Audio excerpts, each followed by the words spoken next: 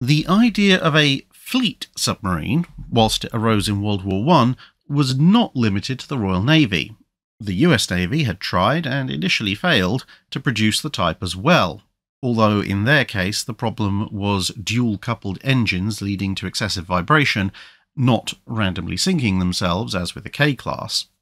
While this initial US attempt, the T-class, was still building, Congress had ordered another 9 fleet subs.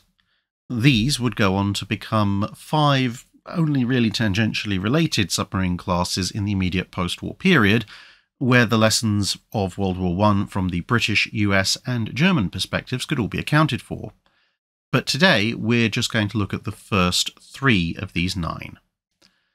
The problem with the 9 subs authorised in 1916 was that they technically needed to be laid down by mid-1919, and most of 1918 had been spent arguing about the design. The main problem being an eternal tail chase where adding power to get a sub design up to fleet speed, at least 21 knots, made the submarine bigger, which in turn meant it displaced more, so it needed more power, which made it bigger again, and so on and so forth. Most of the designers really did not want to follow the K-class steam power route, but it seemed that that was the only way you were going to get the energy density needed to break 20 knots. And if you managed to do that, there was a separate challenge. Above that speed, a submarine needed a progressively more and more ship-like outer hull in order to reach and survive the high speeds on the surface, but the more ship-like the hull became, the more this was to the detriment of underwater performance. Design efforts were paused in late 1918 in a hope that some of the advanced German submarines, which could now be examined, might offer a solution. And this seemed to be the case in the form of a new drivetrain solution.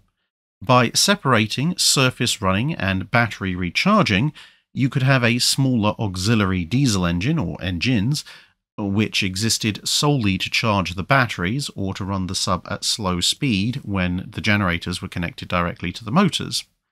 This meant that your electric motors could be optimized for long-endurance, low-speed use and thus become somewhat smaller. This, of course, saved space, and the discarding of the limitations of electric motor technology for the main diesels meant that these larger engines, which could now drive the propellers directly when surfaced for high-speed runs, could be much more powerful, as well as significantly larger, than previously.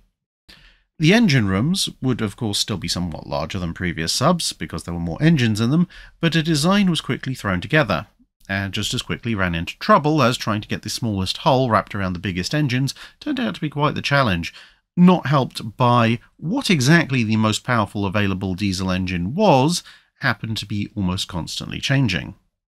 A reprieve in laydown date allowed work to continue, with the final result having 4 torpedo tubes forward and 2 aft, each equipped with a single reload, along with a single 5-inch deck gun.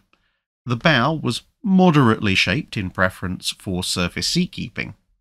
The power plant consisted of a pair of 2,250 brake horsepower engines used for surface running, and 2,000 brake horsepower engines which could operate the generators, to charge the batteries or to directly drive the sub via the motors, with a designed top speed on the surface of 21 knots and a submerged speed of 9 knots. They were supposed to displace 1,900 tons when surfaced, but ended up somewhat overweight at just over 2,100 tons, and added about 400 tons to this displacement when submerged. Unfortunately, a combination of being overweight and various issues in syncing up all the power from the various engines, as in theory you could link the output of the electric motors and the big diesels, meant that in practice a top speed on the surface of just under 19 knots was actually more realistic, and an underwater speed about a knot slower than desired was the result of all this as well. The seakeeping efforts of the bow also unfortunately turned out to be not a particularly great success. If anything, the extra weight of metal forward seemed to weigh the bow down, which was the exact opposite of what they wanted. Some weight-saving measures, such as swapping out the 5-inch gun for a 3-inch in the late 1920s, ended up having fairly little effect. With all subs laid down in 1921, V1, V2 and V3 commissioned in 1924, 1925 and 1926 respectively. At the start of the 1930s, the US subnaming system was overhauled, and the submarines became the Barracuda, Bass, and Bonita, respectively, with hull numbers SS-163, 164, and 165. With other, significantly more reliable submarines coming online in the late 1930s, all three were decommissioned in 1937 to free up the almost 90-strong crew per sub for service on somewhat better craft. But they were still sitting around in late 1940 in mothballs when it was clear that war was going to arrive sooner rather than later, and so they were brought back into service to help guard the Panama Canal, which freed up other longer distance and more capable subs for work overseas.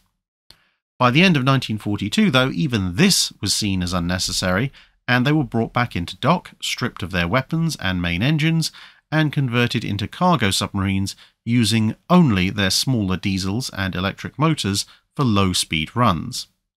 Having finished all this work, somebody then realised that the US really had very little use for cargo submarines, and so they were instead sent off for use in the training role for the rest of the war, with Barracuda and Bonita sold for scrap in 1945, somewhat before the war ended, and Bass was used for target practice around the same time to test the new acoustic homing torpedoes.